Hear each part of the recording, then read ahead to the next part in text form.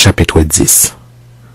Il y avait à Césarée un homme nommé Corneille, centenier dans la cohorte dite italienne. Cet homme était pieux et craignait Dieu avec toute sa maison. Il faisait beaucoup d'aumônes au peuple et priait Dieu continuellement. Vers la 9e heure du jour, il vit clairement dans une vision un ange de Dieu qui entra chez lui et qui lui dit « Corneille !» Les regards fixés sur lui et saisi d'effroi, il répondit « Qu'est-ce, Seigneur ?»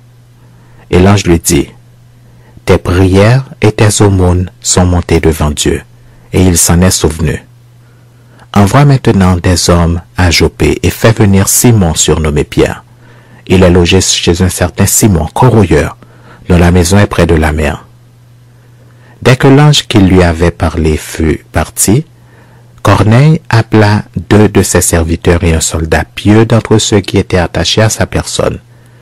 Et, après leur avoir tout raconté, il les envoya à Jopé. Le lendemain, comme ils étaient en route et qu'ils approchaient de la ville, Pierre monta sur le toit vers la 6e heure pour prier. Il le fit et il voulut manger. Pendant qu'on lui préparait à manger, il tomba en extase.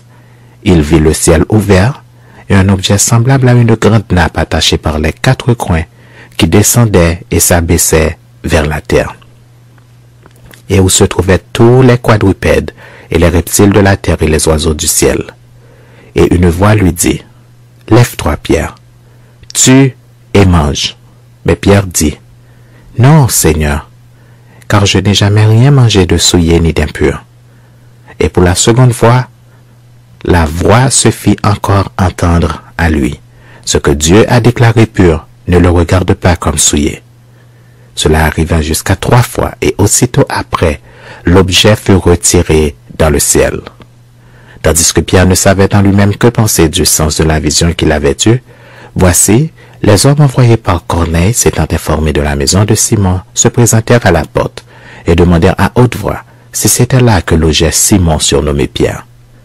Et comme Pierre était à réfléchir sur la vision, l'Esprit lui dit « Voici 3 hommes te demandent, lève-toi, descends et pars avec eux sans hésiter, car c'est moi qui les ai envoyés. » Pierre donc descendit et il dit à ces hommes « Voici je suis celui que vous cherchez, quel est le motif qui vous amène ?» Ils répondirent « Corneille, centenier, homme juste et craignant Dieu et de qui toute la nation des Juifs rend un bon témoignage, a été divinement averti par un saint ange de te faire venir dans sa maison et d'entendre tes paroles. » Pierre donc les fit entrer et les logea. Le lendemain, il se leva et partit avec eux. Quelques-uns des frères de Jopé l'accompagnèrent. Ils arrivèrent à Césarée le jour suivant. Corneille les attendait et avait invité ses parents et ses amis intimes. Lorsque Pierre entra, Corneille, qui était allé au-devant de lui, tomba à ses pieds et se prosterna. Mais Pierre le releva en disant « Lève-toi, moi aussi je suis un homme. » Et conversant avec lui, il entra et trouva beaucoup de personnes réunies. « Vous savez, leur dit-il, qu'il est défendu à un juif de se lier avec un étranger ou d'entrer chez lui.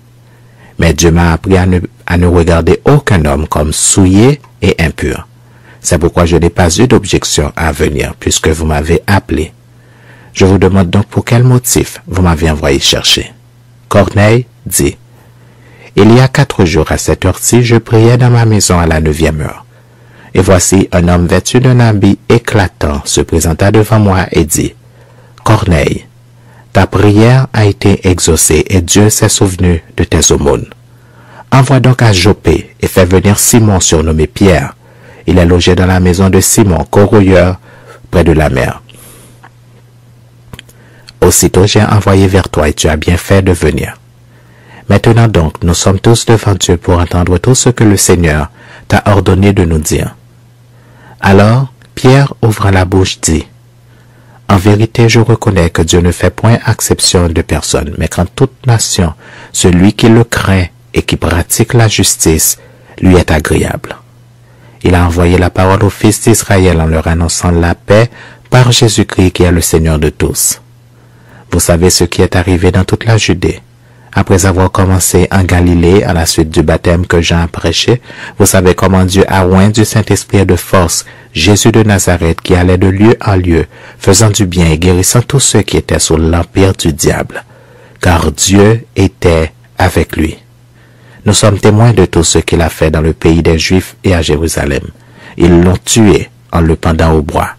Dieu l'a ressuscité le 3e jour, et il a permis qu'il apparût non à tout le peuple, mais aux témoins choisis d'avance par Dieu, à nous, qui avons mangé et bu avec lui après qu'il fut ressuscité des morts.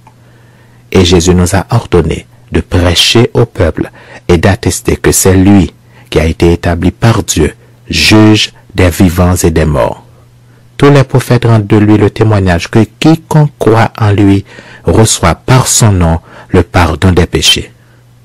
Comme Pierre prononçait encore ces mots, le Saint-Esprit descendit sur tous ceux qui écoutaient la parole. Tous les fidèles circoncis qui étaient venus avec Pierre furent étonnés de ce que le don du Saint-Esprit était aussi répandu sur les païens, car ils les entendaient parler en langue et glorifier Dieu. Alors Pierre dit, « Peut-on refuser l'eau du baptême à ceux qui ont reçu le Saint-Esprit aussi bien qu'à nous ?» Et il ordonna qu'ils fussent baptisés au nom du Seigneur, sur quoi ils le prièrent de rester quelques jours auprès d'eux.